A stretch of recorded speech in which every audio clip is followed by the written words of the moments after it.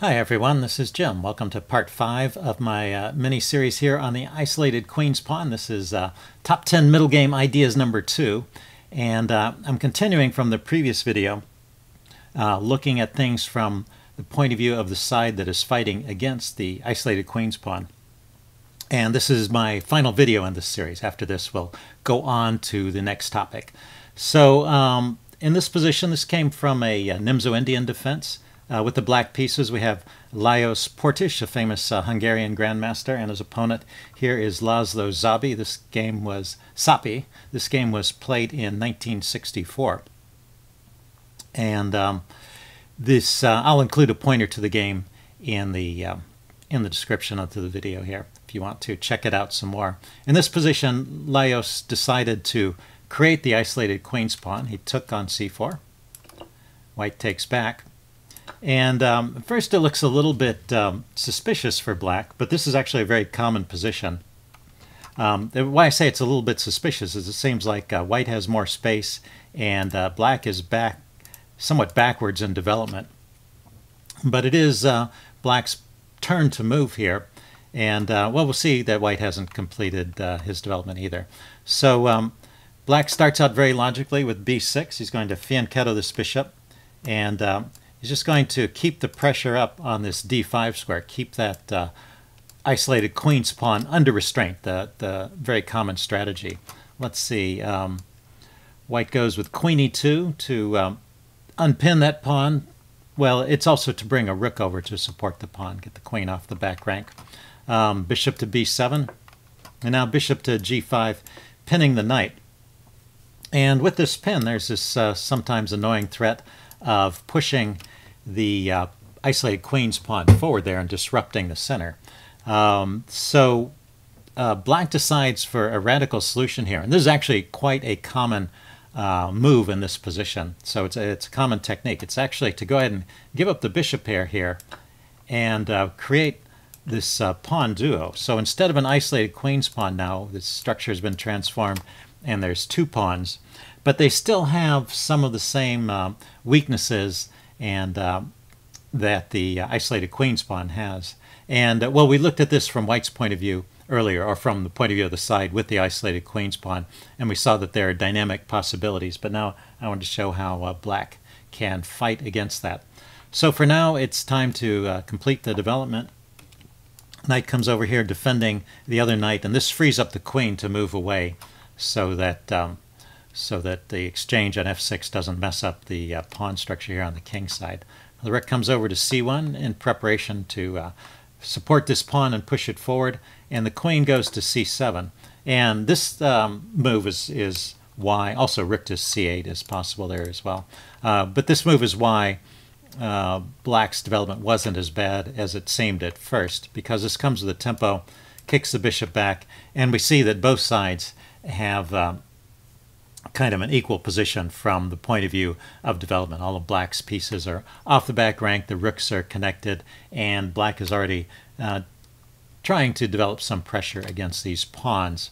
Well, what black decides at this point is to force some exchanges, and just as we saw against the isolated queen's pawn, it sometimes helps the side that's fighting against it to exchange off the minor pieces. The same thing is true when you're fighting against this pawn duo. You want to take away those minor pieces and make it more difficult for white to defend those pawns, and also reduce white's dynamic possibility, because what white is looking for in this position is to push those pawns forward, open up some lines, and get some dangerous attack going. So knight g4 is a move that practically forces some exchanges. This move comes with a threat. The knight and the queen are coordinating on h7, and so the threat is just to take off that knight on f3, coordinating on h2. Take off the knight on f3 and then mate on h2. So white needs to do something about this. You know, it is possible to play a move like g3 there, but that's a little bit weakening along the long diagonal there. And so kind of the more natural move and the approved move from a chess engine point of view is to block that bishop along this diagonal, eliminate that dangerous piece.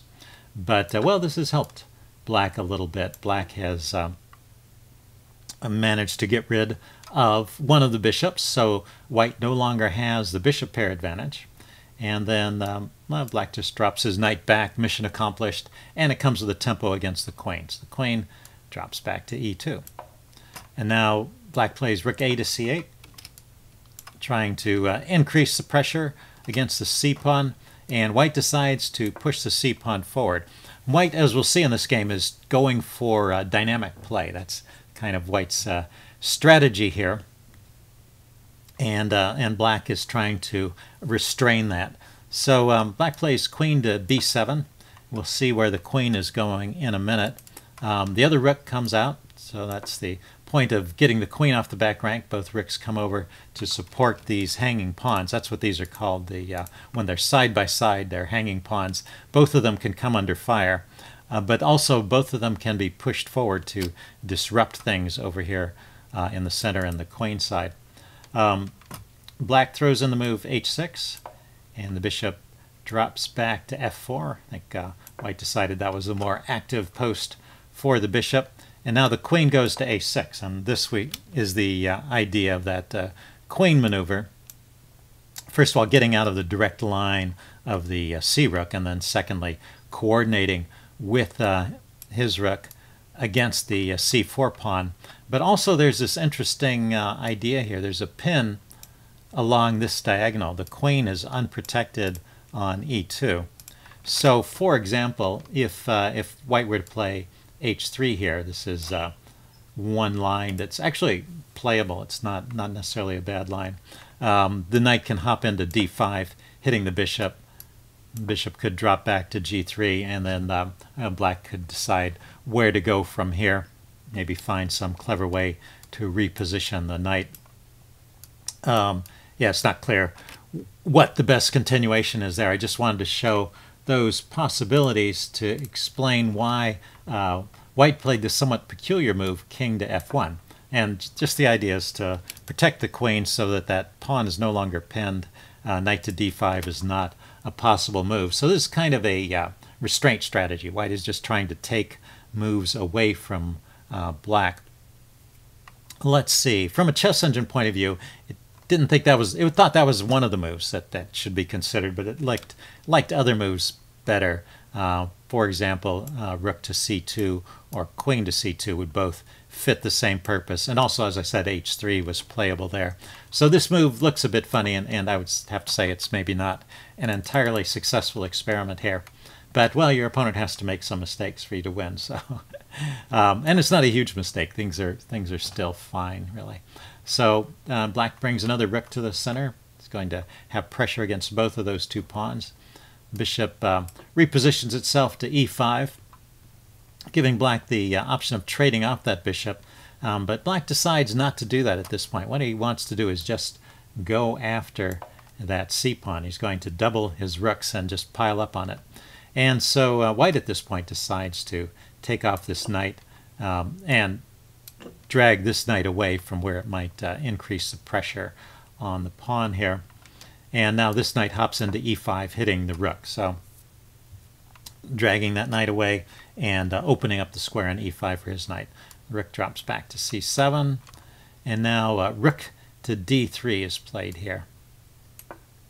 And so this looks like things are okay for the moment. The knight here is defending the pawn along with the rook. This rook is getting active along the third rank, and we see the typical kind of IQP strategy where white is going after the kingside attack, but with somewhat reduced forces. Okay, and black plays the interesting move knight to e8. So a couple of ideas here. One is the knight could come forward to d6, put more pressure on these pawns. And second idea is that knight on e5 is no longer stable. There's a threat of playing f6 and kicking the knight away and just winning that pawn. So white at this point decides to allow it. As I said before, white is going for active play, and he moves his rook from c to d1, just giving up that pawn. Of course, black has to take on a peculiar looking pawn structure to win it. But anyway, Lajos Portish goes for this, decides to win that pawn. Knight goes to g4, and he grabs the c-pawn. And I'm sure what black is thinking is that there's going to be counterplay against the e-pawn here, although at the moment it is defended by the queen, so it's not hanging, but it's a bit of a a target. It's a restrained pawn because this well-supported d-pawn with the two rooks is keeping it from coming forward, and white can try and organize some ways to apply pressure to it, but only if he has time. Anyway, white starts with knight to e3, kicking the queen back. Queen drops back to b5, and now d5, just dissolving that pawn immediately. But black doesn't take right away. Maybe he's a little bit worried about opening up his king side here. He first goes rook c to d7, piling up like this. And now white plays the move king to g1. I'm not sure if that was the most accurate move here. This leads back to trouble, but it could be that white was a little concerned. You know, white moved the king to f1 to protect the queen when there was that pin along this diagonal. He's moving the queen back because perhaps after the exchanges he didn't want his queen to be taken off with check. There's always this intermediate move, queen takes queen check, as long as the king is on this square, and when this rook moves away after the exchanges on d5. So it looks like he's trying to create some exchanges in the center here under more favorable circumstances. But, well, white goes ahead and dissolves the center here, and black takes with the pawn. And, yeah, white is just a little bit better here.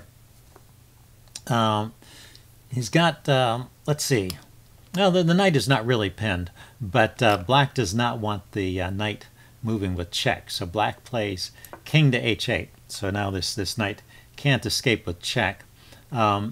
He could play a move like knight to f4 here. That's certainly playable, and that would lead to a position where it seems like white just does not have enough compensation for the pawn.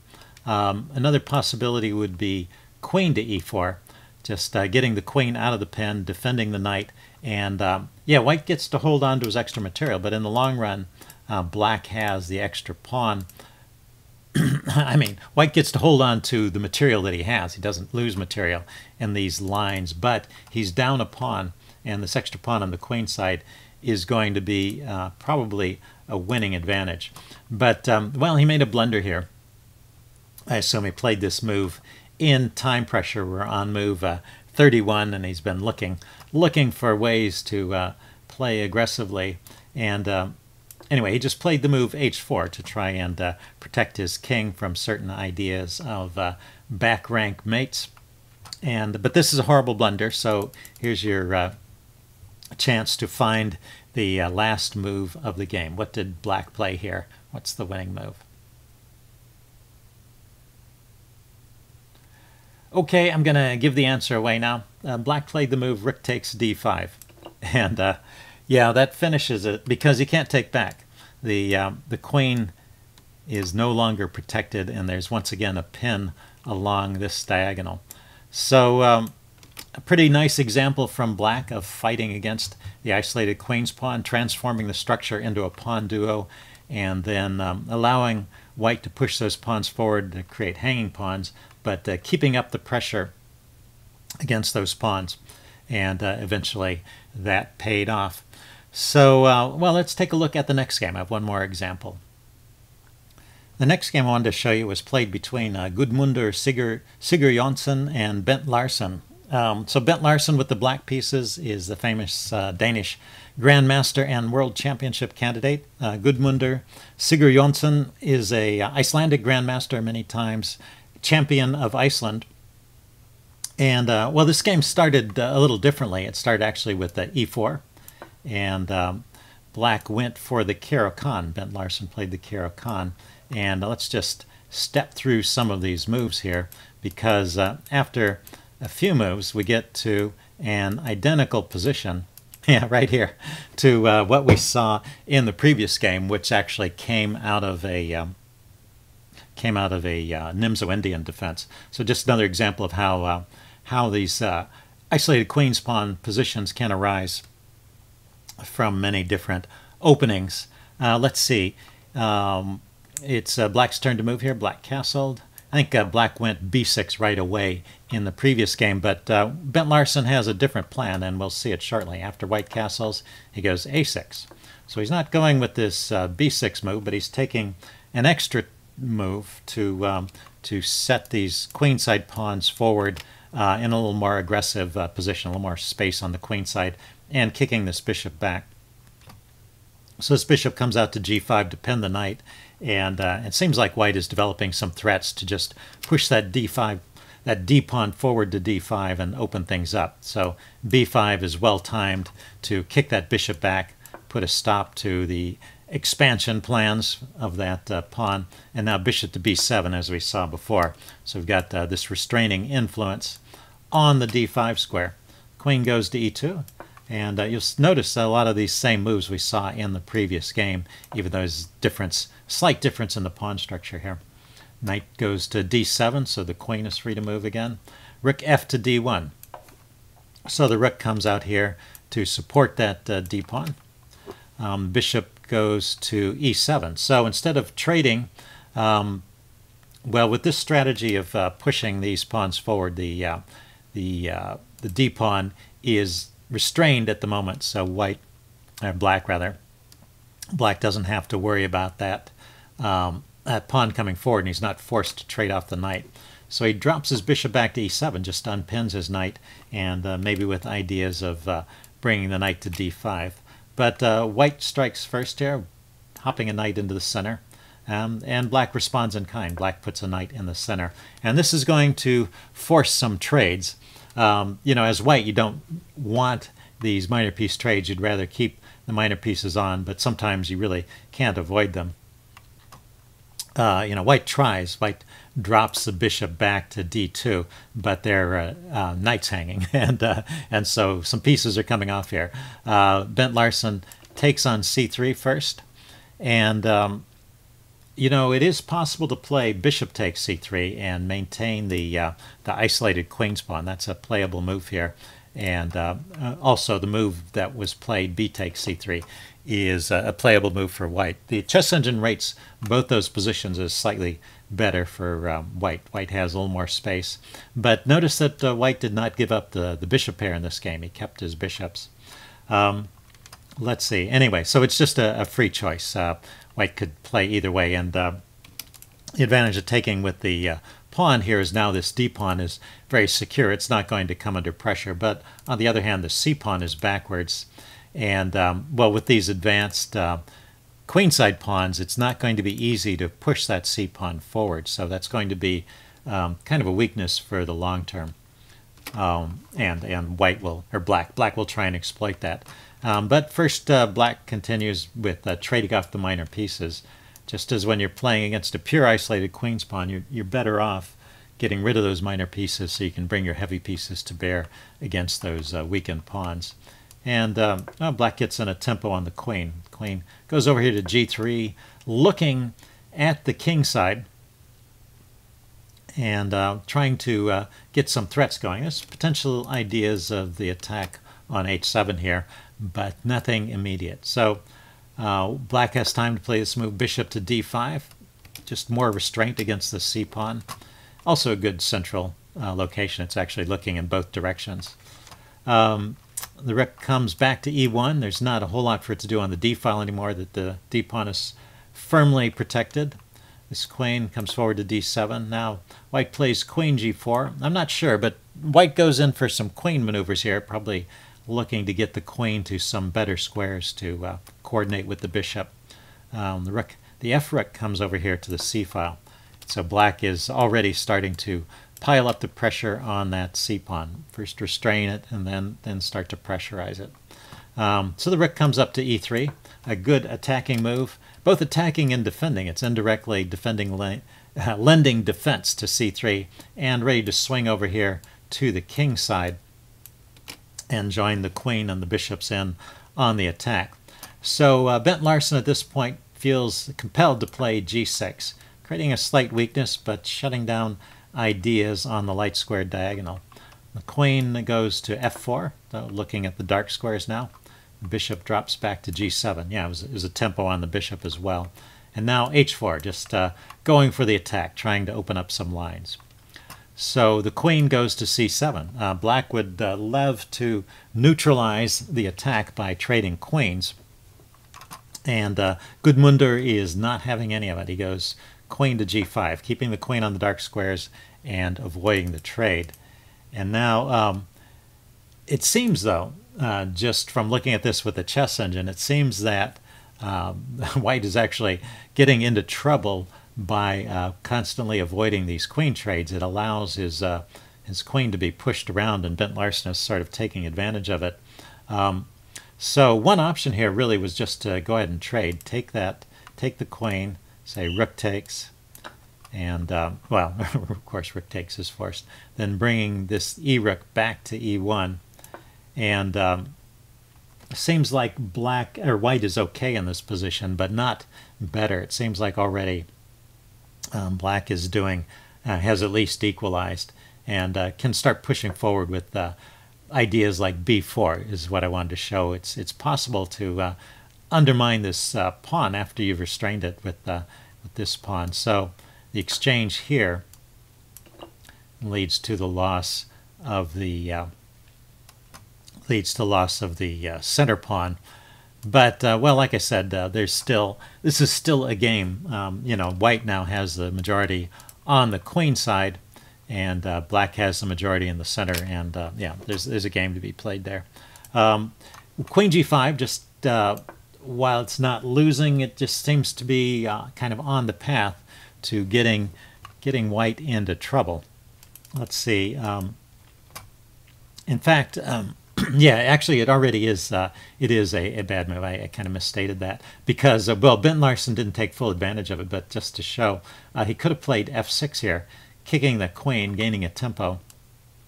The queen goes back to g4 and bishop to h6, and this wins a pawn because after the rook moves, then the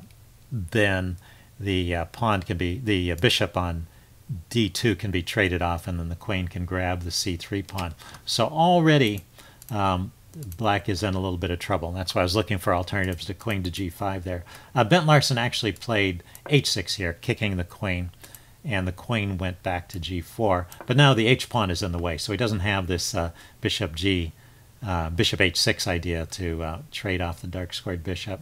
So White continues pressing the attack with h5. Oh no, I'm sorry. White just got kicked back to g4. Black blocks the queen, blocks the pawn by playing h5. The queen goes back to g5, and then queen to d8, once again offering this queen trade. And once again, the queen trade is refused. The queen goes to f4, but now this queen comes out to f6. So the queen is getting active. Once again, the best move here is probably trading queens. But, well, Gudmundur is still trying to keep his attacking hopes alive here. So he drops his queen back to g3. And now we see this b4 idea again. So this pawn has been successfully restrained, that c pawn, and then you can push this b pawn forward to force a trade. And let's see. White first throws in the move rook to e5. So it's kind of an intermediate move. He doesn't take right away. This is a big threat because the bishop is threatening to come here and trap the queen. So so Black needs to respond to that. He drops his queen back to d8, and now White takes the pawn. But this actually loses the exchange. The rook, having come forward there, is under the glare of the bishop. Let's see, did he have a choice here? He could have tried rook to g5, got the rook out of the way of the bishop, and tried to maybe get some pressure here against g6. But, well, that does lose the pawn. B takes c3. So Black is coming out better in any line here. So, yeah, Gudmundur decided to go ahead and give up the exchange here, take the pawn on the queen side, and try for his chances in this position. So after this exchange, queen takes. He gets a good centralized queen there. But, well, this drops another pawn over here. The H pawn goes. And so if we pause to count, 1, 2, 3, 4, 5, 1, 2, 3, 4, 5. Yeah, it's 5 pawns to 5, and white is down the exchange. But his pieces are active, so there's probably still chances in his mind. Well, the chess engine is pretty skeptical at this point. Thinks black is doing well. So he plays rook to f1 here. What he's doing is he's preparing the move f3, which he couldn't play right away. If he played f3 now, well, no, I guess he might have considered playing f3 immediately. I was thinking there was a sacrifice here with bishop takes f3, but I guess that's not quite working yet. Anyway, rook to f1 he played. f6 kicking the queen. The queen goes back down to e3. And then he plays rook to a7. This is both a defensive move and an aggressive move. It's getting the rook off the back rank and preparing to swing it over here to the king side, and also defending against some breakthroughs over here. So like bishop takes g6 could be met by rook to g7, and that would be awkward for white. White played f3 here. That was the idea that he was going for. He's just trying to shut down the bishop's attack along this diagonal. g5 is played. Black is just pushing forward with his pawns on the king side now.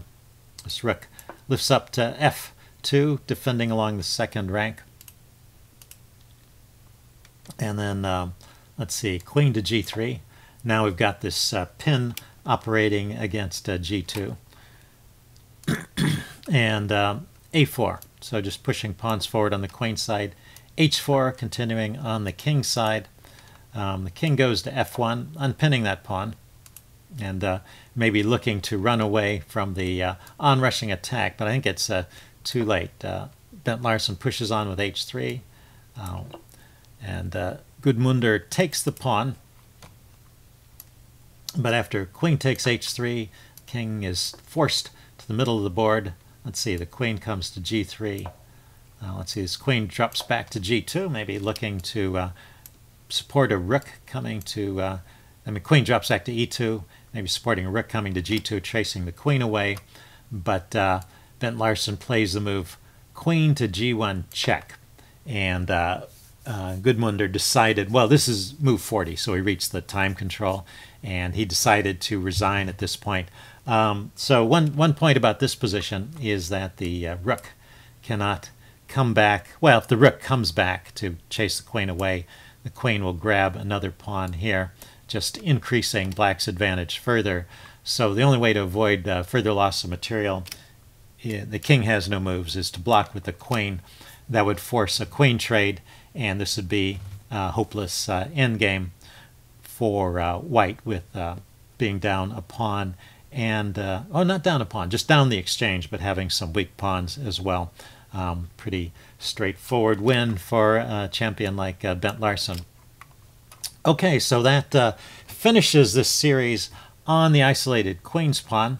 Next, I'm going to take a look at a new topic, Top 10 Middle Game Ideas number 3, which is the Pillsbury attack and the Stonewall attack. They share a common pawn structure with attacking kingside potential. Pretty interesting setup, and I will be taking a look at that next. See you then.